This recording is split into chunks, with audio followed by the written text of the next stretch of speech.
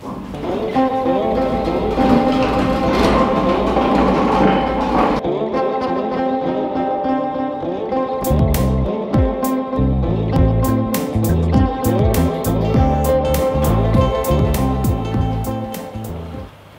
good morning folks. Good morning, welcome along to the vlog.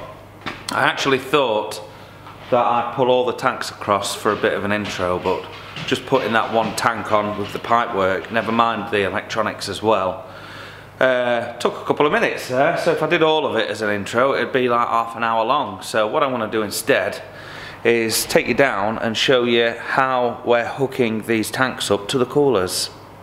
So if I bring you across, you will see very clearly that, of course, first thing we have to do is connect up the cooling pipe work, excusing water, and this cooling pipe work runs to that chiller back there to provide cold glycol in on this section, out at this section, thus cooling the jacket. And then of course we have to be able to operate the solenoid valve for that to happen. I think that goes on there actually. And yeah, there we go. That solenoid valve, as we know, is controlled by the relays inside this little box here. And it is this speaker cable. As you can see, we've got red and black on here for positive and negative. And this speaker cable carries a 12-volt signal to this little blue motorized valve at the back, and as well as opening that valve to allow the glycol to flow into the tanks, it also turns on the internal pump on the glycol chiller to start circulating. Otherwise the pump would be running constantly. The glycol chiller's on all the time, but the pump is off until, of course, we need it. Very simple an effective way of cooling down a relatively large fermenter. So what I have to do in the future, unfortunately, is strip off all the timber and banding and replace them ultimately with underfloor heating cable, which we did to fermenter number 3 over the way there, because that heats up a lot better. So I'm going to go ahead and wire this cable in, and then I think I'll take you into the pub and I'll show you what we got up to yesterday, because I forgot the camera, and you'll see that we put some awards on the wall, finally got some pictures up, and what I need to do now is just run some speaker cable, funnily enough, around to the other side of the pub so we can have a little bit of music in there, because at the minute the music's focused around the bar and not necessarily anywhere else. Before I go into the pub though, however, I've pulled out one of these glycol chiller units, Maxi 310, Maxi 210, whatever it is, because the internal pump in this particular unit I thought was functional and had the minerals to do the job, but unfortunately it turns out I was wrong. So out of the 5 fermenters that we used for the first time last month, this was the only one that couldn't live up to the job of cooling the beer down. So I think it was this one. We're about to find out if I pulled the wrong tank out anyway. So what the plan is, we are going to change out the internal pump with this cheap Chinesium eBay submersible, and these are like £7 on eBay. For those of you who want to know the power, then I believe this one, it doesn't even say it on the box, but I don't think there's a lot of wattage basically going into this. So there we go. This is a relatively, don't matter what plugs on it either, by the way, because we're going to be chopping that off. Relatively simple one. It's got a 2.4 metre head, 1800 litres per hour. It's the 20 watt. So this is the BKL 1800. If you're looking for these on eBay or Amazon, you really shouldn't be paying more than £10 or £15 for them. So all we're going to do is basically hardwire this little thing into the chiller in replacement of the recirculation pump that's already in there. See, the recirc pump ain't really going to be pumping more than kind of 4 foot above its head, and this has got to do a little bit more work than that. So we're going to stick this on, and then on here we will jerry rig our cooling pipe work, and then we'll just stick that in and wire this up into exactly the same place as the internal pump was wired up, because fortunately for us the internal pumps on these are 240 as well, 240 volt that is, so there shouldn't be a problem in compatibility. Just dropped a screw, there we go. But I didn't show the old builder's crap there while I went and picked it up.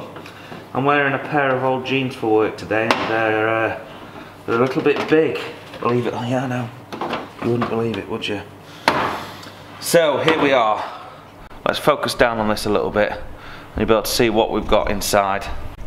So I do have videos on the channel explaining what everything is in here, but we basically have a cooling fan, a condenser, where the compressor condenses the cooling gas, whether it's Freon, 134A refrigerant, etc., compresses it into here, or through here, where it loses its heat after being compressed. And then when it goes into the cooling coils in this section, it goes through something called an expansion valve, and that's where the gas is forced through a little tiny hole, or the liquid actually, it's compressed into a liquid at this phase. So the liquid is forced into a little tiny hole, and it goes through what's known as a phase change into gas, and as it expands it cools. Therefore, as it cools, it picks up the heat in the unit and releases it again back through the compressor. We've got a visitor. You're late? Yeah. Right. It's a bit nippy. It is a bit nippy. A bit slippery. Yeah. Are you painting again? No. Right, we'll come back to this in a minute. Right, let's get back on with the job. That's taken half a day, so what I've just done is I've just had to take my mum to buy her a new phone, bless her, so I've put it on my contract so she don't have to worry about pay-as-you-go stuff, because that's the boat she's in. So anyway, as I was saying, so we have obviously the condenser, evaporator, compressor, and cooling fan, and then this here is the little recirc motor that sits in the glycol bath, and usually these are good enough to pump the beer up through maybe a what would you call it, a chilled beer font, but unfortunately I don't think this one has got the minerals. Well, the fuse is still intact, so it must still be working, but either way we've got a little chocolate block here, so I'll just disconnect all this lot. We'll take the pump off, and then I'll show you, we'll cut back to when we've got the new pump installed, and we'll take it from there. So we now have the pump wired into the neutral for the whole unit, the earth for the whole unit, and then the live goes out through this cable to the STC controller on the tank, and then when that calls for the pump to turn on, it comes back through this black wire here and turns on our now newly stated submersible pump, which we're going to stick in the bottom of the glycol reservoir. And now I just need to find some type of little cap to put over the top here to cover this hole, and we'll close the whole thing back up and shove it back under the unit down below. Well, we might not get into the pub at this rate, folks, because I need to do a few other jobs before we go in there, but fail that, we'll go in tomorrow. One of the other jobs is, I've obviously done a bit of a shufty in the workshop the past week or so. As you can see, we've moved a lot of drawers over here, and along that wall is where the chop saw used to be. In fact, I want the chop saw along here so we can cut longer pieces by bringing them in through this door, and we've got a good 3 or 4 meters from that wall to where the saw's going to reside, so we can get longer lengths of timber and stuff in for future projects. So that means I've had to put together a new saw table, and while I was at it I thought I'd put it on wheels, good idea, and I'm also going to put a shelf into it as well. So Gemma and I did start this last week, but I've actually kind of decided to change the design a little bit. So this is the box, the wheels go on the bottom underneath, this will be the top, and then all I need to do is figure out exactly where I would like the drawers to go, and I think if I stick them at about the 400mm mark, well, not the drawers, it's going to be a shelf. So if we stick the shelf at about 400mm, that'll leave me quite a lot of space in the bottom to install or store other tools, such as like the Makita box. That will slide in there nicely if we have that 400mm height. So that's the plan. I've just got a couple of support beams to put across there. Then we'll screw this shelf in, which is on the table saw here, yet to be cut to size. This is all 3/4 ply, by the way. Then once we've done that, I may even put together a couple of doors so we can close the front and make sure that all the tools that are stored in there do not get covered in dust. So what I've decided to do is take a little bit of wood glue, and instead of making that a shelf at the top, I think we're going to make it a drawer. So I don't really have the time to be putting in proper runners, because I'd have to nip up to tool station to pick them up. So instead we're going to fabricate a couple of kind of fake ones. So bit of wood glue, a few brads in there, and then what we're going to do is put another one on the top like that, and that will allow the drawer to slide in and out, and these will act as a drawer runner, if you get me drift. So I've cut a few more of these. I'll just stick them on both sides, and then we will get maybe a front brace on like that, and well, that should tidy the whole shebang up. So here we kind of have it. We've got the chop saw, the Evolution chop saw here. As you can see, we can use the side for resting long timbers on, and if required we can pull it forward just a touch and possibly even use this as a backstop to run along there as well.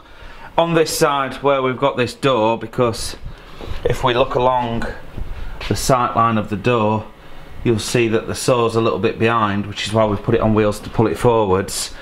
It's not ideal, but I'm trying to get the best out of the workshop that I can. So what we do is we kind of pull it out to there, and then if you look down this line here, this line of sight, you'll see that we've got a shot straight across from the base of the base plate and along there. That can be adjusted, of course, and then to take up the slack from, let's say, long pieces of timber this side, which are possibly going to be flapping around in the breeze. What I'm going to do is we're going to have another shelf here, and then the top of the shelf is going to be on draw runners, and we'll just pull it out forwards so it comes out to there like that, and then pushes back in out the way afterwards. And then all of that section along that side can actually be used for cutting timbers.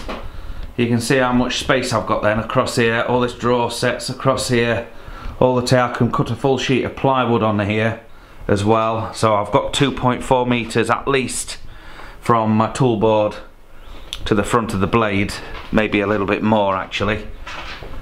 And then of course, when it's all not being utilized, we push the whole thing back to the wall and we pop the brakes on, and there it stays. That's not a problem. I need to put some doors on the front of this section, so I'm going to go doors on the bottom, and we've got the drawer on the top. Now I've just used bits of scrap to put these sides up. Ideally they'd want to be full height so that we're not spilling things kind of over the side of the drawer, but for now that'll be fine. And then I've run out of 3/4 ply for the front. I want to make it as heavy as possible, so I am over engineering it a little bit. So I'll get another sheet of 3/4 ply when I've got some time, and we'll cut a drawer front and some doors, and we'll put them on, double doors on the front. And at the moment, the idea of this little beauty was, of course, so I can store all of my drill boxes and everything else in there, out the way nice and neat.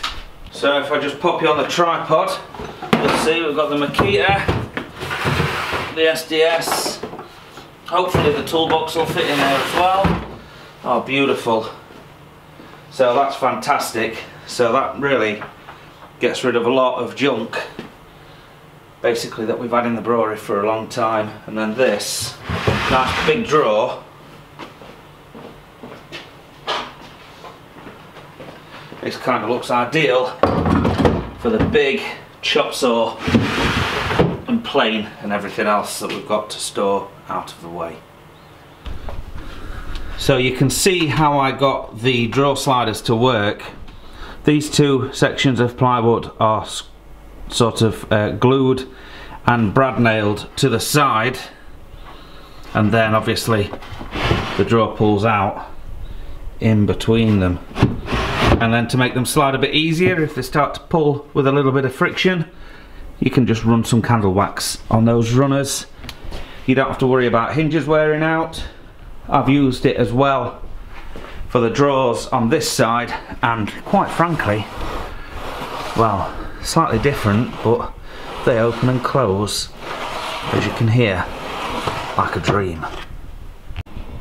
Well, that's about all she wrote, folks. Chance knows what time it is, don't you, buddy? Oh yes. Come on then, let's go and get in that car. Right, we're in the car, folks, and we've just arrived at home. I'm sure you can hear Chance in the background making a noise. He wants to get out of the car and go in the house. I don't blame him because it is really cold, so before I do that, I just thought I'd just have a moment with the camera and you guys, and just say a few words. I want to thank everybody, of course, for the support on the channel this year and everything like that, as we're moving towards Christmas in December. I want to keep you guys all informed though that over the next month or so, the frequency of the vlogs is going to peter off somewhat. Don't worry, we're not going anywhere. We're going to continue to make videos for YouTube, absolutely. They just might not necessarily be daily vlogs. I don't know if you saw earlier, but the old Queen, the mother, is she's having to walk with a frame now, and lung disease is pretty advanced and all that kind of stuff, so I want to spend more time doing things for her and that kind of stuff. And also we've got the run up to Christmas, which means that we really are going to have a big push in the brew shed to kind of make sure that everybody's Christmas celebrations run to plan. And of course, Christmas is a big time for us in the pub and brewery trade, so I've got a lot to concentrate on, frankly. So we may miss a video here or there, but please do not panic. As I said, I'm going nowhere and we'll be continuing to do the vlog well into next year and maybe even beyond. So thanks again folks for everybody who's really reaching out and supporting me, particularly you guys on Patreon. This is honestly, you are such a big reason why I continue to do these vlogs. You have no idea. And yeah, well, we'll see you on tomorrow's, folks. I suppose that's going to wrap it up. I'm going to go inside, put this vlog together, get it up on the internet, and we'll see you over the next couple of days, I imagine. Have a good one. Cheers.